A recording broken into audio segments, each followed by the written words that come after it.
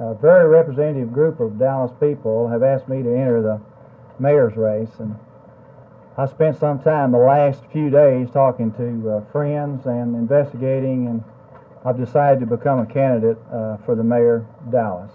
I was born in Dallas. I grew up in Oak Cliff. I graduated from SMU.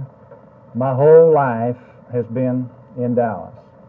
I've traveled a great deal, and I know that Dallas is a great city. I don't want our city to go the way of the many big cities in America are going, where people are looking to move from instead of to, and where it is even dangerous to walk on the main streets of downtown in broad daylight. I've heard it said many times the last few years that a businessman can't get elected mayor of Dallas, and I don't believe this. I believe a successful businessman or a successful lawyer or a successful doctor or a successful engineer can get elected. I don't believe that's the criteria for getting elected. I believe a man should be elected on his own merit.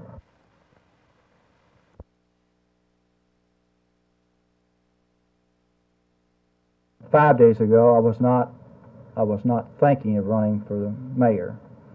In 5 days' time, I had difficult time trying to study and analyze all the various issues that have been involved for some time at city council level. But I will. I'm in the land development business. I'm in the real estate investment business, and I have been for a number of years. I think that I would be qualified to be involved in an overall land use program. I also think that any in our development program, anything that we've done, we've always done with the idea of leaving something a little nicer than what we started with.